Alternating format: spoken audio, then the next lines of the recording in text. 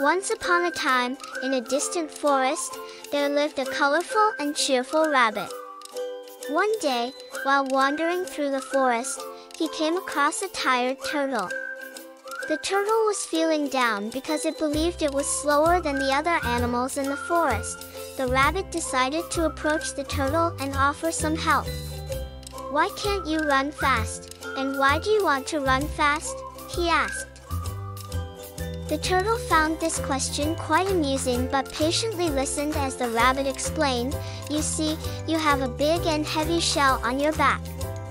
With that shell, you can protect yourself from those who might harm you when needed.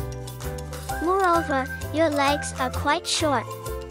While I have to run and find a hiding place, you can stay right where you are and protect yourself.